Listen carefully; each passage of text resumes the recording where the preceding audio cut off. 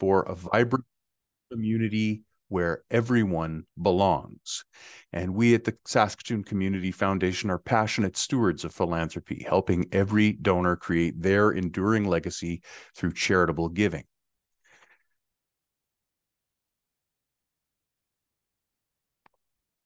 So I want to take a little detour to make sure everyone who's here today understands where grants come from. All of the grants that we offer at Saskatoon Community Foundation come from gifts from donors. Now, those donors can be partners like the federal government in programs like the Community Services Recovery Fund. They can be corporate partners like Cameco through the Cameco Fund for Mental Health, and they can be our thousands of donors since we began our work in 1970. You'll notice that we have granted over $59 million in donor-funded grants for our community since 1970, and each year we support over 300 charities and represent over 350 fund holders. So many of these donors will create endowed funds that generate grants for the community forever. And some of those funds will be designated to specific charities that are favorites of the donors. Sometimes donors give the foundation discretion on where the income from their fund will be granted. And so our 3 community grant programs are made up of these unrestricted and also field of interest funds. So a field of interest fund is sort of a semi-restricted fund where the donor has specified an area of interest where they want the income to be granted, but not a specific charity or a specific program. Many of you will be familiar with Youth Endowment Saskatoon, and although that granting program is now made up of a number of different funds, the biggest one is actually a donor fund that was created from donor gifts in 2002 and first granted in 2004. But part of the changes we're talking about today will detail some new funds that we've added there. Many of you may be asking yourselves, well, why change the granting programs? There are a few reasons for doing this. Our board is committed to serving our Saskatoon community and its changing needs.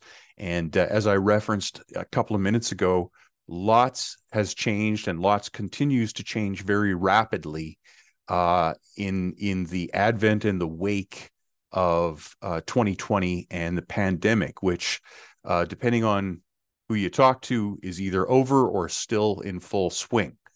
We're responding to priorities that we've identified through our vital signs program and other community data that we gather. And the new program that we're going to be introducing today, Vital Focus Grants, is going to help us to track outcomes and impact in some of those key areas of focus. So it's about bringing granting and donors and the data that we gather closer together to make sure that we're doing the best job we can to serve the identified needs in the Saskatoon community. I want to mention that in order to help everyone navigate some of the changes, we've created a new tool on the website. So before you apply, but possibly not at this precise moment, go to our website and visit the Grant Seekers page and try the tool out. There are about 5 or 6 questions. It depends on how you answer the questions, how many of them you'll be asked, and it should help you to find the best grant opportunity for your organization for any particular project. If you find that after you use the tool, it's saying that the grant project isn't eligible or doesn't fit our programs, you can contact us. So contact my colleague, Chris Hertzke, at donorservices@saskatooncommunityfoundation.ca. Chris's title is Donor Services and Grants Coordinator, and she helps out a lot with the online administration of the granting programs through the website. So that's just a quick screenshot of what the tool looks like. And you'll notice the question there, does your project serve people in the city of Saskatoon, yes or no? It is fair to say that most of our granting programs are for Saskatoon. We're the Saskatoon Community Foundation, and it is, I guess, one of the most central questions that we like to answer before we start talking about the project. And for those who are wondering, yes, we do get contacted not only by people throughout the province of Saskatchewan, but people from further afield, including Ontario and BC, to see if they can apply to our programs. So a basic question or two can help answer most of the basic questions about whether you are eligible and whether our programs are a good fit for the work that you're doing.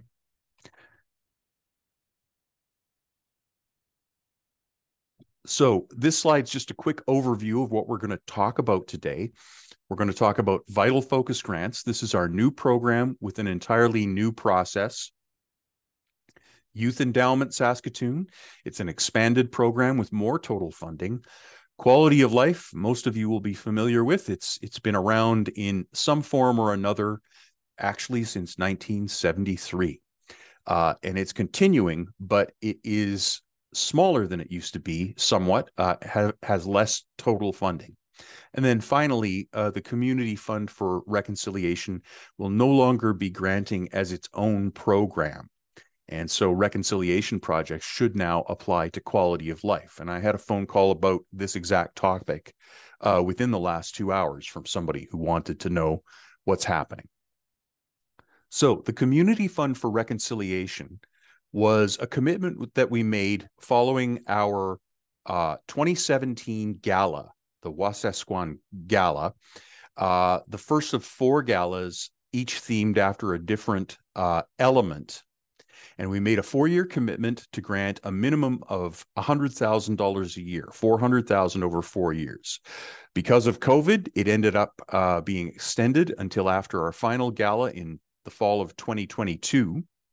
And we have granted a total of $830,848 over those 6 years. So now that the separate funding source for those grants no longer exists, we can't offer that funding as a separate granting program. But our commitment to reconciliation and to building a more inclusive community has not ended. And so, as I mentioned a minute ago, you can still apply with reconciliation projects to quality of life grants. And in a certain sense, you could also apply to Vital Focus grants. So let's start with quality of life. Many applicants have applied to this program for many years. And, it's offered annual grants serving a wide range of organizations. For the last number of years, the maximum annual grant's been $20,000, but starting in 2024, the maximum will be $10,000.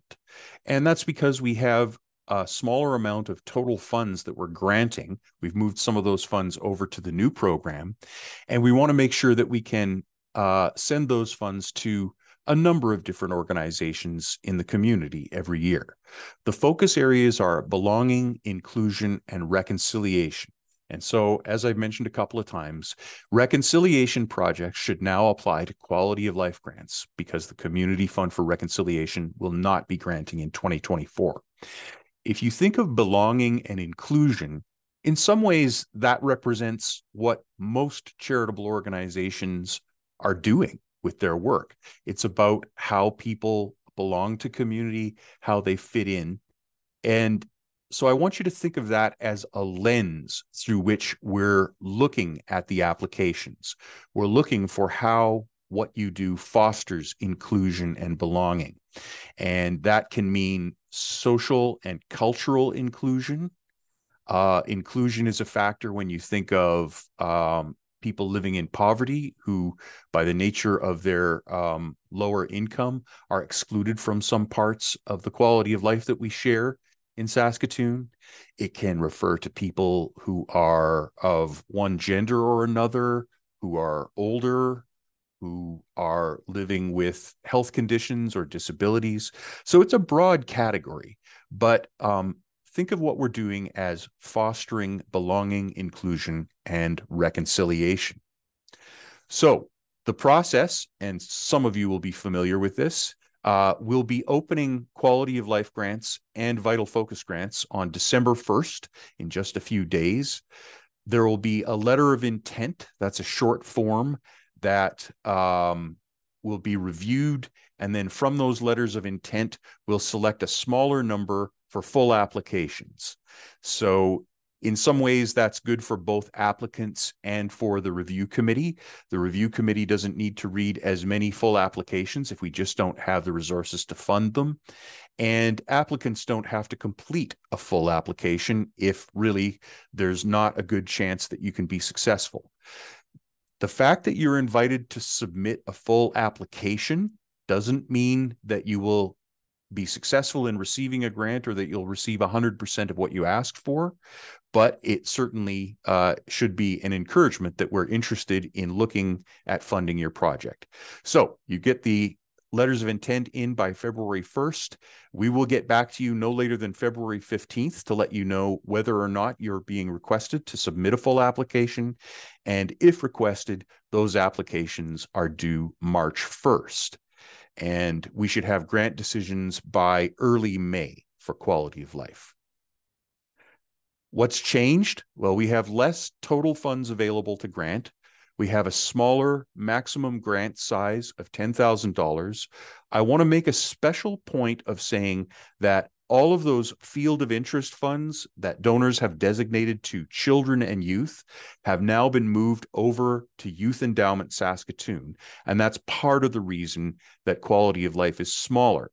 There have been a few applicants who are all about children and youth who have traditionally applied to quality of life. Those applicants will have to be aware of this and now make sure that they apply to Youth Endowment Saskatoon. And as I've mentioned a couple of times, reconciliation projects should apply to quality of life.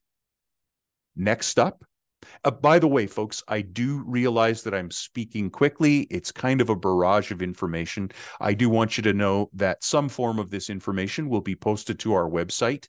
If we get a good recording, we may post this session, or we may post a version of the PowerPoint. But don't worry if you don't catch it all. It's not a secret. We'll let you know and we'll answer your questions. And I am trying to get through things in a prompt and orderly fashion, so we have time left over toward the end of the session for you to ask any questions that you may have. So next up, Youth Endowment Saskatoon. Youth Endowment Saskatoon is a fairly long-standing program at this point. It first granted in 2004. And by the way, it's always been decided by our Youth Advisory Council. So each year, the Youth Advisory Council defines its annual areas of focus. Young people themselves, this is part of our commitment to children and youth. Young people themselves will, through their lens, decide what's important for children and youth in Saskatoon. They'll accept the applications, review them, and make recommendations to our board of directors for the funding. So the opening date is going to be January 2nd. Now, I mentioned that both of the other programs are opening December 1st. We have Youth Endowment opening a little bit later because it takes time for that youth council to define its areas of focus. They come together in the fall, get to know one another, learn about charities and about grants, and talk about their values and come around to their decisions about what they want to focus on each year. The process is simpler for Youth Endowment. It's application only. There's no letter of intent phase to it. So you simply submit the full application, they review them, and we see what the outcome is. Some years ago, when I first came to the foundation, Youth Endowment was granting only about 35,000 a year, but with the new funds that we've moved over and some other changes we've made, it's going to grant around $100,000 in 2024. And so for the first time ever, we've added a maximum grant size. You know, when we had $35,000 and the young folks wanted to support a number of different things, the maximum grant size kind of sorted itself out. But now that the total funds are much higher, we've set a maximum grant size of 10,000 to make sure that the funds go to a number of different agencies who may want to apply. So what's changed? Well, there's more donor funding available through YES. By the way, that term YES for Youth Endowment Saskatoon was actually invented by a former member of the Youth Council. You know, credit, I guess, to Kelly Zhang, wherever she is now. All projects for children and youth should apply to YES, and the maximum grant size, which didn't exist before this year, is $10,000. Now we come to our brand new program called Vital Focus Grants, and it's so named because we want to make sure people understand there's a connection between the focus areas that we have for Vital Focus Grants and our Vital Signs program. I keep saying Vital Signs program because I think many people may be familiar with the Vital Signs report, and we recently released what's called a Vital Focus, which is a shorter, more focused report on homelessness.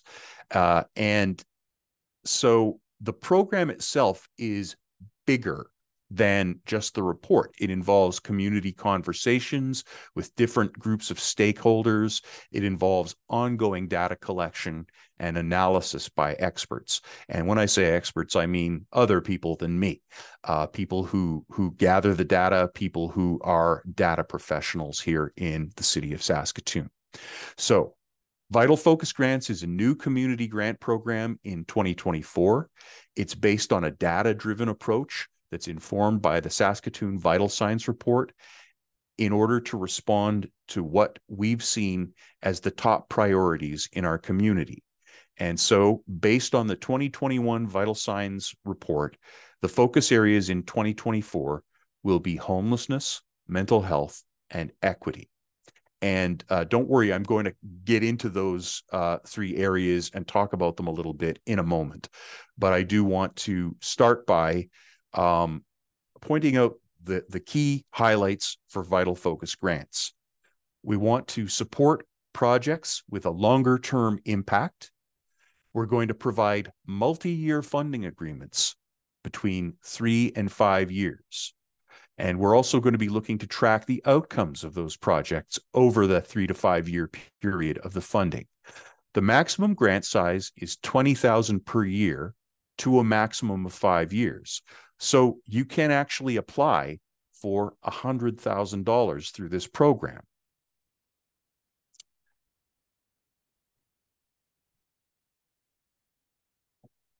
So we think of these grants as partnerships with the foundation. It's a long-term relationship, 5 years. I've known people who weren't married that long. As I said a minute ago, there's a maximum size to this partnership of $100,000 over the 5 years. We hope that those longer partnerships will ease the burden of applications, improve outcomes for your organization and your client, and improve both yours and our ability to measure outcomes and the impact of the support that we provide. So I'm going to delve ultimately quite briefly into the three focus areas. And I say briefly because we could spend an hour each talking about the various dimensions of equity, homelessness, and mental health. We just don't have that kind of time. So I just want to point out, looking at the graphic here, the difference between equality and equity, right? Of course, it's figurative. These don't represent actual people, but we see people of different backgrounds who are starting out at different levels. In the equality side of the picture, they're all standing on the same sized pedestal. They're all getting the same amount of support. And so they remain at different levels because they started out in different places and they're given the same. They remain unequal, I guess, because they're offered equal support. In the equity version of the graphic, each person is given a different level of support based on where they're starting out, so that each person is able to achieve a similar level. And so equity really refers to the fact that the systems in our society are set up to be biased against certain individuals, right? I mean, if you think of the greatest equity-seeking category in society, it actually still is women, right? Women still don't receive equal pay for equal work in similar roles, despite all the changes over the last 50 or 60 years of the equal rights movement. But there are many other groups who seek equity. They could be racialized peoples, different cultures. They could be people living in poverty. You know, our systems are, to a dismaying extent, set up to be biased against people who are living in poverty and to make it very hard for people to get out of poverty. So working for equity means helping equity-seeking groups address these systemic biases against success. It means ensuring culturally inclusive spaces and actively forwarding anti-racist work in the community. So if you're considering applying for Vital Focus grants, you want to think carefully about how you're going to measure the impact of the work that you're doing. Homelessness. The infographic that you're looking at here comes from our 2021 Vital Signs report, but actually new data from the 2022 point in time count shows now over 550 people identifying as homeless. And at this point, over 90% of them are Indigenous. In both cases, the 500 and the 550, we recognize that there are many, many more people than that who may still be homeless. They may be couch surfing, from place to place, staying with people for a short time. They may be housing insecure, where they cannot afford the housing that they're in, and they're in an unsustainable situation where they can't pay their light bill, they can't pay for food in order to have shelter. Because so many of the people who are homeless or housing insecure in Saskatoon are Indigenous, it makes sense that solutions for homelessness must involve Indigenous leadership and embrace Indigenous worldviews. And there are three main areas. One of them is referenced on the graphic. Three main areas in our systems where people are kind of leaking into homelessness: when people are released from incarceration, when they're coming out of long-term healthcare situations and have no home left to go to, and people who are aging out of the foster care system. And many, many people who are homeless now were first exposed to homelessness as a consequence of leaving the foster care system. Homelessness has now been identified as a top issue in the community by many polls and surveys. Research that we've done, research that the city's done, people are talking about it, and I think it's fairly self-evident as you look at the situation on our streets. So you're going to notice that homelessness, mental health, and equity are all interrelated in a lot of situations. And, you're going to have to decide how you're going to frame what you do and how you fit into those categories if you want to apply to this granting program. What's going to change? We know that if we give you $20,000 a year, those aren't the capital costs for building new housing, right? So what will you do to support the people who are looking for adequate and suitable housing? What's going to change for them? How are you going to measure those changes? mental health really rose to the top as an issue and during pandemic, and people have been talking about it since then. This comes from StatsCan 2020, and they noted that 53 people of Canadians, more than half of us, say that our mental health is somewhat worse now or much worse now than it was compared to pre-pandemic. And when you consider how many people are touched by mental health issues and mental health needs even prior to the pandemic, it's an area where we're expecting ripples for many years. And we want to do the best we can to support people living with mental health needs. So I realize that that is a very, very quick tour through some very complex issues. But, to be blunt about it, all of you doing work out in the community understand this just as well as we do. And we're more than willing to talk over your project with you. So, I'm looking forward to those conversations and to helping whoever I can to produce the most effective applications that they can in 2024. I do want to mention an important point about the funding for Vital Focus grants. And that is, I mentioned to you as we began this session that our grants come from endowed funds, permanently endowed funds created by donors. And so each year, those funds earn income, and a portion of that income goes to fund the grants. So we can't commit funds for that we haven't earned yet for future years.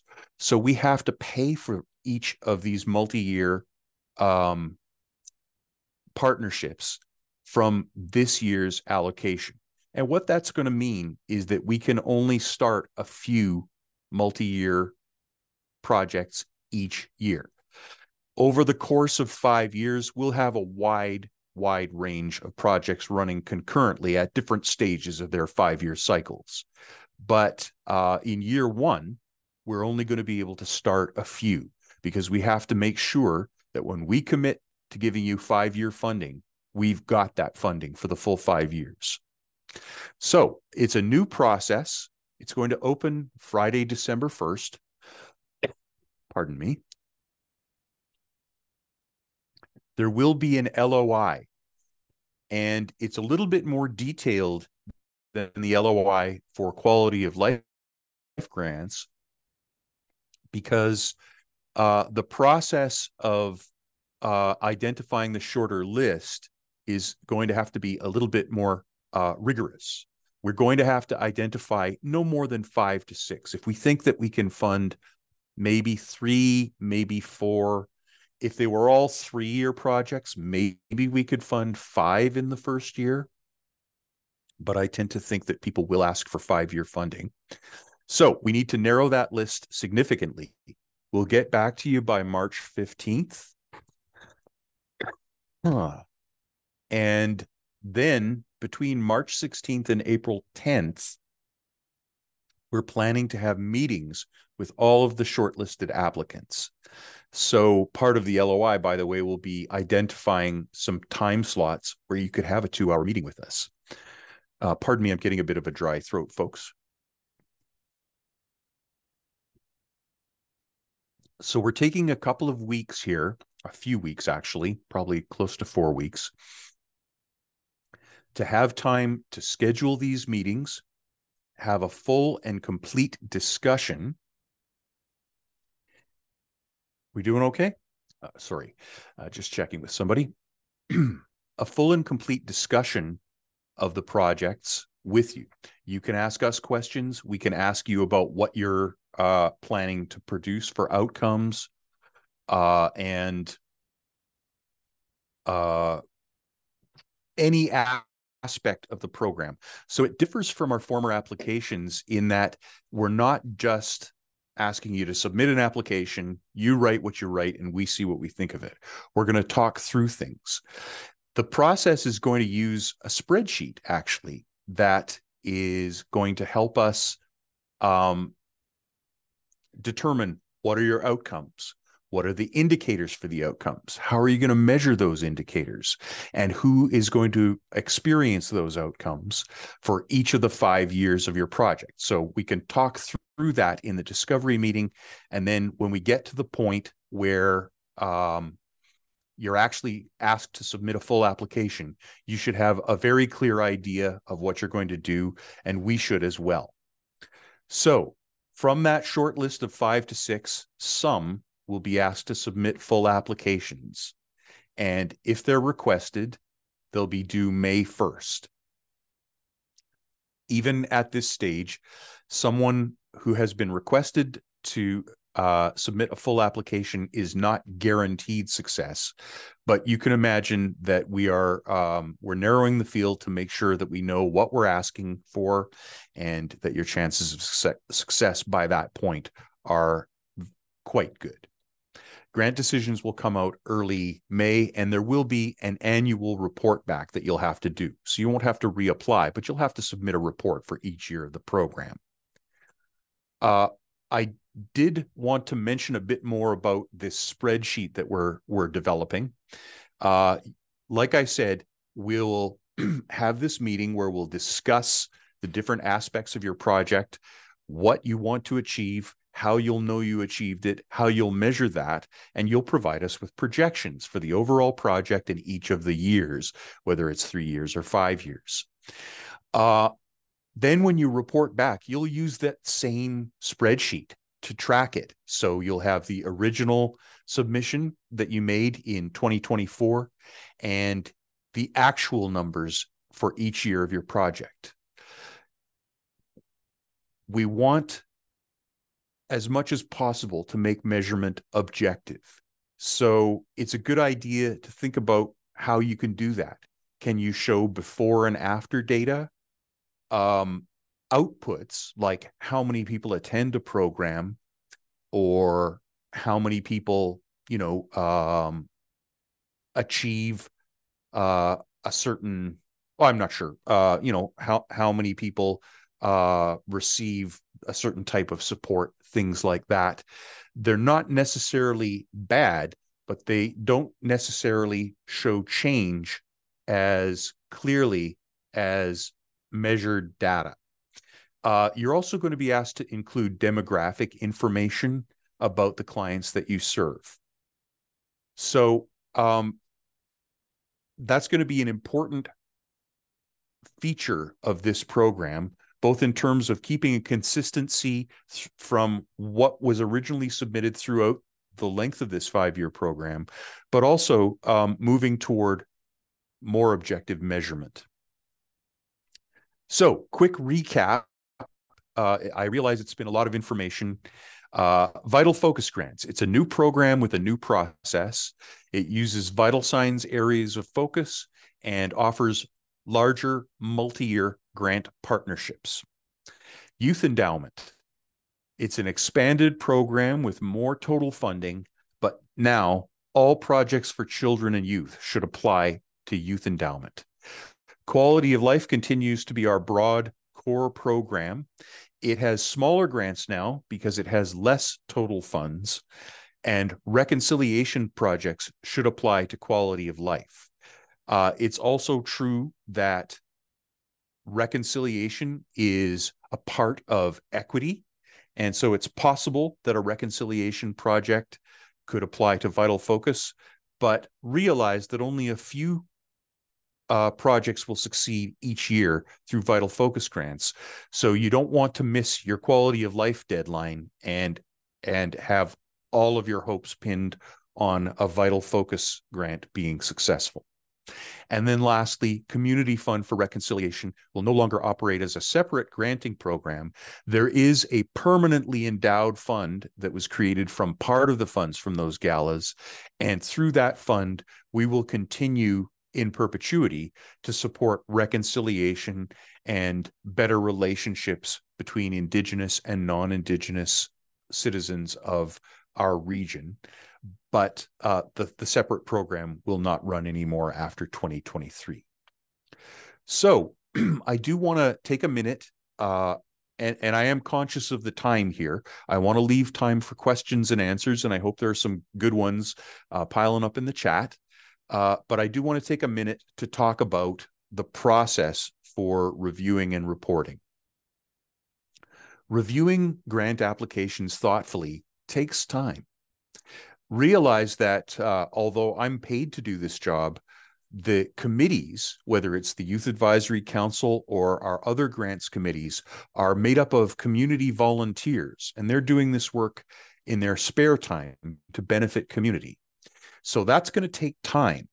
And, we're often oversubscribed by 3 to 4 to 1. What I mean by that is that if we have, say, $600,000 that we're going to grant through these programs, we may receive requests between 2 and 2.5 million.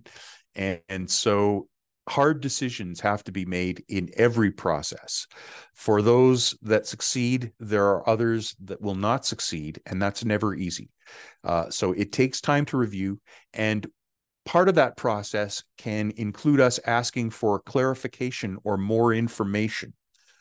Particularly, by the way, folks, if you don't send us clear add-ons to your supporting documents, like clear budget statements, things like that.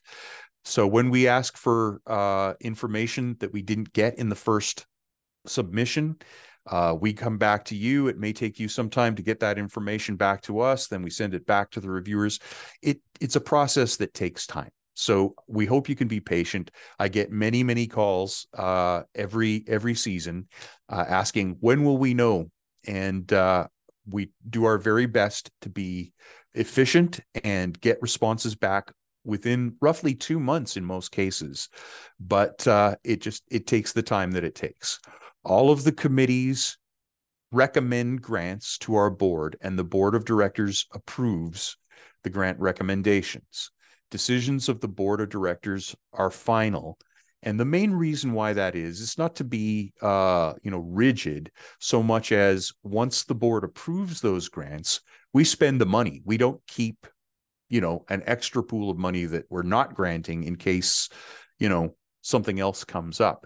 This is why we have an intake. We find out as best we can what is needed by organizations in the community, and then we spend the money that we have to spend. I hope my description of the Vital Focus grants program highlights how important it is for Saskatoon Community Foundation that you report thoughtfully, in a timely way, and with complete information. It's really important because it's not only about the successful functioning of your program, it's the impact that our granting makes that we take back to our donors in order to receive future gifts from them that generate more grants for you and your organizations. So it is part of this relationship that we have as grantor and grant recipients. We are not about sort of trying to police these things. It's about, tell us what's going on so we can tell everyone the good news about what you achieved and what you're doing. We want to be in this together for the benefit of all our organizations and communities. My colleague Joy is mentioning that I'm talking a bit long and it's time to move on with the last few slides so that we have time left for questions before the hour is up. So I wanted to add in a few things here that are not new, but still good to know. You want to check your eligibility to apply. It's a frequent question, am I eligible to apply? And right now, as per CRA guidelines and the Income Tax Act of Canada, we can provide grants only to qualified donees. Qualified donees in this context means registered charities, it means municipalities, and it means some other organizations performing a function of municipal government. So, for example, some tribal councils and First Nations have applied for qualified donee status and received it, but not all. So if you are not a qualified donee, it may be possible to present your programming through a qualified donee who partners with you and is willing to receive the grant funds for the benefit of your program. But for the most part, that's the exception, not the rule. Please do diarize the deadline dates for the programs and make sure you apply on time. Unfortunately, if we allow a grant application the day after, then what's to stop us from allowing one the day after that or the week after that? Pools of applications are reviewed as groups, right? The committee looks at this bunch of applications and says, with this piece of funding, what's the best stuff that we can do? What are the best decisions that we can make? So they have limited time. We are trying to get things back to you. And that's the biggest reason why we don't accept late applications. If you want email notifications for when grant programs open, you can either contact Chris, or we're going to be sending out a survey after this session, and one of the questions will allow you to sign up for those email notifications. Okay. And please do use the new Where to Apply tool on the For Grant Seekers webpage in our website. Okay. In order to apply, you'll need to set up an online account. All grant applications are accepted online only, not by email, not in paper. So you'll have to set up an account. If you have applied before, but for a former organization, you need a new account. Okay. If another person from your organization has applied, you need an account in your name. The person whose name is on the application may need to respond in a timely way to any questions that we might have. So, it needs to be you. Okay. Once your account's created, you can log in and access any applications for programs currently open. But note that programs are open for a 4 to 8 week intake period, depending on the program. None of them are open year round. We don't want to have something open now that we're not going to respond to until next fall. So we open them for a brief but reasonable period before the intake deadline. In my opinion, your best practice is to prepare all of your supporting materials before you begin your application. Make sure you've got a balanced budget for your project, your current year's operations budget for your organization. I have had people who represent quite good-sized organizations say, we don't have an operations budget. That's not going to be okay, so you'll have to figure that out. You'll want your most recent audited financial statement for your organization per CRA regulations, right? If you're at a certain level, you'll need a review engagement or a statement signed by your board, but whatever's the appropriate level for your organization as per CRA. If you have a program presented in schools, you need a letter of support from the relevant school foundation or division, not a school principal. You should always have a description of your activities of your project. What are you going to do to produce the outcomes? You should have a clear description of the outcomes you expect and your plan for evaluating them. And depending on the application, you may need your organization's board of directors list. Make sure you have time. Last-minute issues with supporting documents or tech don't excuse late applications. And you want to be aware of the maximum grant size for each program. If you apply for $50,000 to a program that can only grant 10, it's guaranteed your budget isn't balanced, and there's $40,000 that you haven't thought about where you're going to go to get that. It affects our view of whether this is fundable and viable. So, watch out for those maximums and make sure that you fit the focus areas. So, again, I know going quite fast, but I wanted to make sure I had at least some time to address questions. So I have a question from Michelle. I'm not sure which Michelle that is, Joy, but that's okay. To any Michelle in the audience, I'm going to present her question and try to answer. Do these projects need to be new, or can groups apply for core funding for programs already happening in the community? The answer is they don't need to be new, but if you have a core program that's already running, then presumably you already have core funding for it. So what are we funding? That's the question. Is there some new facet to the program? Is it that you've lost a piece of funding that we can help maintain a program so that it isn't lost? You know, what's the value at? We're practically never that interested in covering off revenues that you already have from some other source. So I think that's the fairest answer to that question. Janine asks, can you apply for more than one type of grant in a year? For example, can you apply to all of quality of life, yes, and vital focus? You can if you want. Obviously, you're not likely to come with the exact same project to all three of those because, you know, children and youth only applies in one case. And if it's not for children and youth, it's not for a youth endowment. But if this is Janine Bowman from Family Service, you may have projects in more than one category. I've also been asked at the previous session, can you put in more than one application to a particular granting program? Again, the answer is there's nothing in policy that says you can't. It's probably not the best idea, though, because if you know, we're trying to fund a number of different organizations, and the odds of you receiving 2 grants and other organizations receiving none are slim.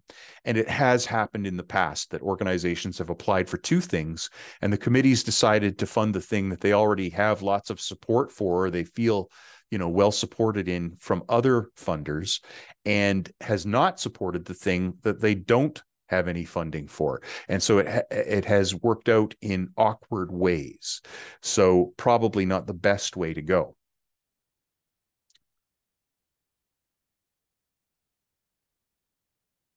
There's a comment from CMHA, Canadian Mental Health Association, and the comment is that the Vital Focus grant application process requires very sophisticated internal capacities for local agencies that are invested in day-to-day service delivery. Experience with logic models will be essential. I'm going to say, yes, that's the case. You're offering, in your case, CMHA, or in the case of many organizations who are attending today, you're offering services to people with complex needs. And it is necessary that you have a good understanding of the theoretical underpinnings of the service you provide. And it's also necessary that you understand what's the impact that you're having and how are you going about achieving that impact. So I know that what I described can sound daunting. That's why we want to have these meetings with you and talk things through. It's still the same people, right? It's still Dawn and Chris and Joy and Carmen, Jen and Samir. And, you know, we haven't suddenly become this organization on a different level. We want to talk through these things and make sure we're clear. We might even schedule a second meeting if we weren't clear enough about what the outcome was, or if you weren't clear enough about what you need to do in the first meeting. So we want to make sure that by the time we're interested in talking to you about your 5-year project, and you know, you're prepared to make a submission that covers this long-term granting relationship, that we're all clear about what's going to happen. It's not meant to be a mystery, and we will work through it together. I hope that's a good response to that comment. Debbie's asking, are the application guidelines available online? And is it possible to set up Zoom calls throughout the application process? So the answer to the first is that these things are not necessarily complete and posted completely on the website as of today, but they will be as of December 1st. We're still finalizing an applicant guide and a frequently asked questions sheet, and you know, putting the finishing touches on some of the pieces, but it will all be ready to go December 1st. Your other question, is it possible to set up Zoom calls throughout the application process? I would say the best bet is to send an email to Chris or possibly myself first with any specific questions. If I'm being honest, we don't have the capacity to do a 1 hour Zoom meeting with every potential applicant for every potential program. It wouldn't work out. So if we can answer your question simply in an email, we will. If we need to make a meeting, we may make a meeting, but it may just be a phone call. It could be a Zoom. So it's not that I don't want to talk to you, Debbie, but we will do what we have the capacity to do. So as applicants, if I can say this, it's your job to do the best you can at developing a clear idea of what your project is, what impact you want to have, how you'll measure those outcomes, and how it's going to benefit community. If you have questions in the midst of that, we'll do our best to answer them. If I'm honest, the most frequently asked question from all applicants to me over my 15 years here at the foundation is some kind of version of, if I do this, will I get a grant? And I can never answer that question because I don't know what committees will do. I don't know what the full pool of applications is going to look like. And it's ultimately up to the volunteer committees to decide who will get a grant. Not getting a grant, particularly with Vital Focus, if you don't succeed in your first year, it's no reflection on you or your project. It's a reflection on the fact that we only have a small number of projects that we can start each year. And, we may even say, please come back next year because we want to fund it, but we didn't have enough. But in the other programs, we're still oversubscribed 3 or 4 to 1. We have requests for 3 or 4 times the resources that we actually have to grant. And so we'll do the best. A person identified by the initial J is asking, could organizations partner together on a program and make a joint application? So actually, that would be great. The fact is, we've got to send a grant payment to somebody. And it's most likely going to have to go to one organization.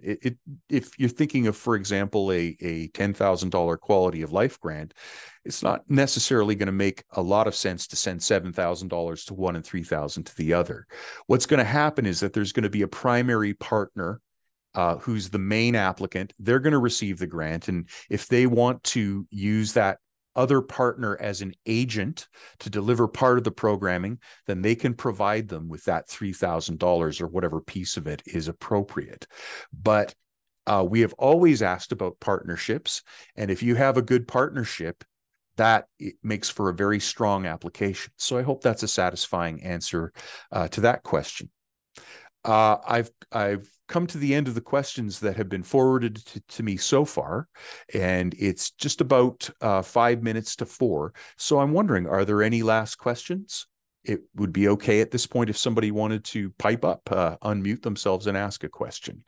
At this point, I'm going to just flip past to our last slide, which has the link for the survey. This is going to be emailed out to you, but if you want to grab it now, you certainly can. We'd like to hear feedback on what we've presented here. And I thought I'd just stop the share and just say hi to everybody before it's all over. Joy, do we have any more questions in the chat right now? Okay. I think you've got it covered, Don. Thank you. Great. Well, thanks everybody then for joining us today. I hope that this was good information.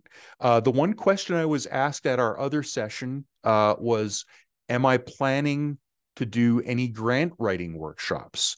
I had offered those some years ago prior to pandemic, and I am considering offering one in January. So, we'll keep you informed about that. Sign up for email notifications, and that way you'll be sure to know when it will be happening. Have a great day, everybody, and I look forward to seeing your applications in 2024.